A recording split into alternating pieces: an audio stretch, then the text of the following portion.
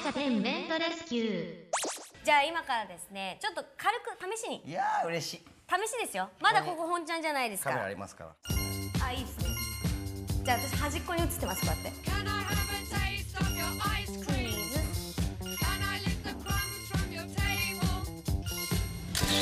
So the pair have made themselves the main characters. But what kind of story will the slideshow reveal?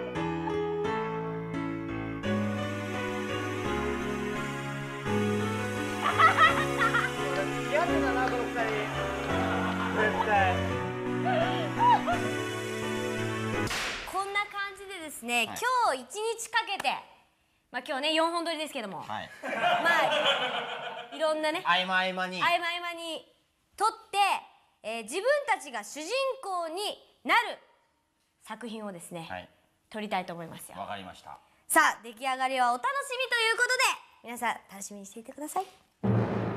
5 hours later, they've both finished their own masterpieces. Let's see how Mari and Haruki look as solo characters. さてHarukiさん、はい、やってまいりました。はい。主人公は僕だった、作品作りましたけども、自信のほどは？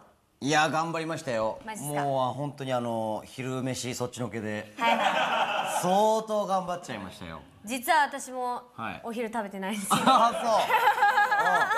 あそれではですね、まずは私の作品からいってみたいと思います。お互いもうどの曲を BGM にするかっていうのリクエストしてあるのね。そうですそうです、なんとなくのね。はいはい。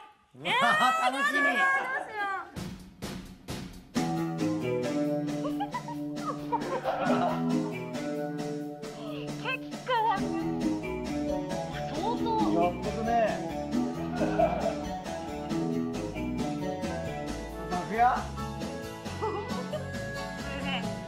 楽屋なんですよ。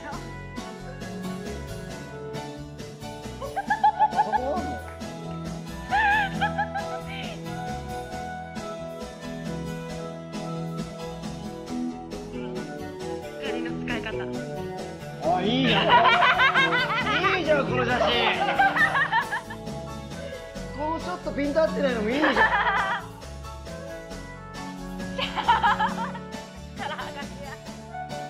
シャワーあんの？シャワーがある。すげえ！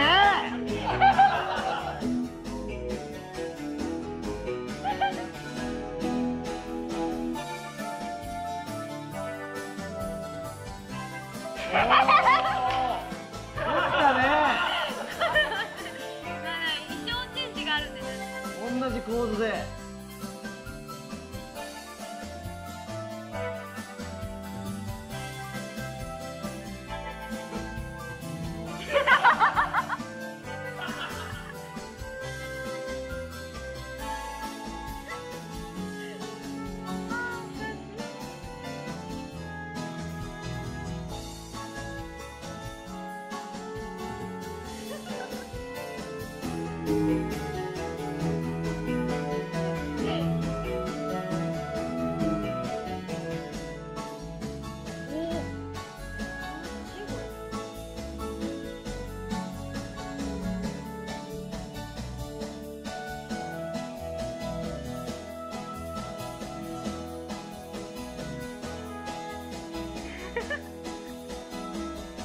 今日は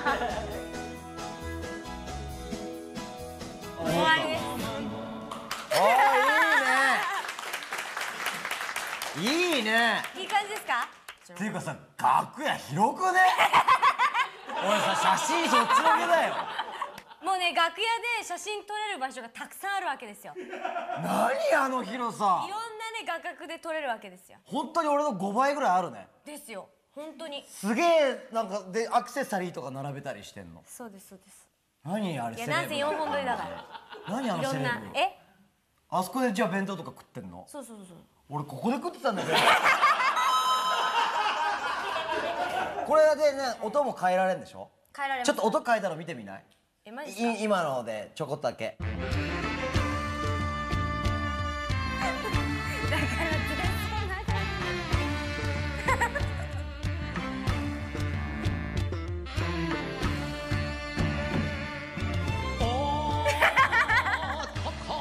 然歌ってるかのような。ちょっと歌ってましたね今。あ、でもこれはこれでかっこいいかもしれない。男らしいというか。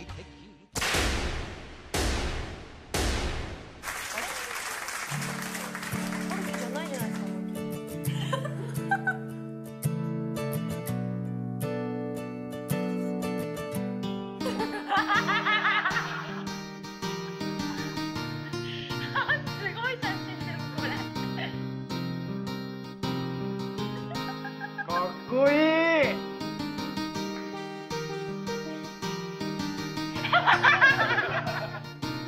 何これ。どこですかこれ。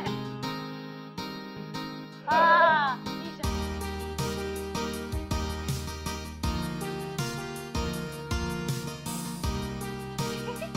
ん。あ、いいね。外行ってきたよ俺。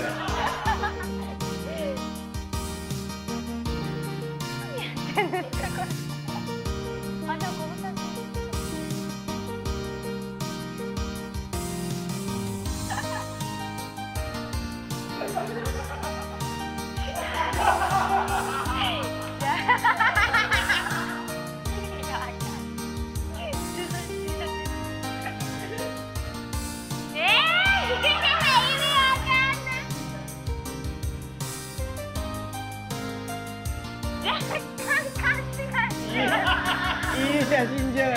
確かにね、あの屋形船。うわー、いいじゃん。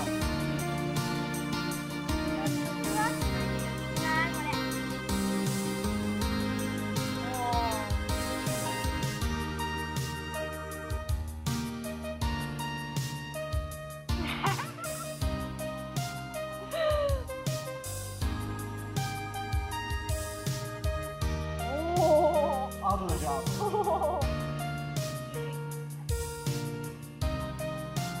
何してるんですかだから全然意味わかんない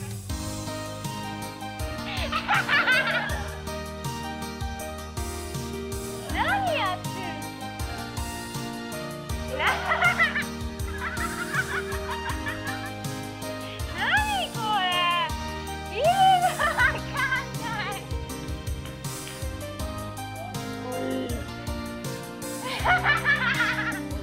いいよこれ。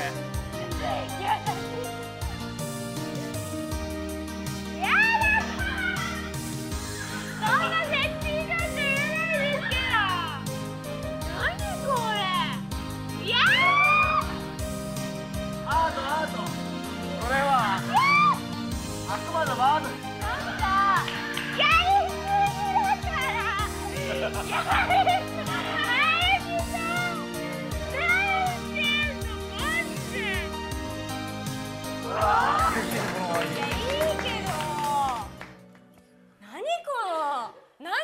何がテーマだったんですか？いや、You are beautiful です。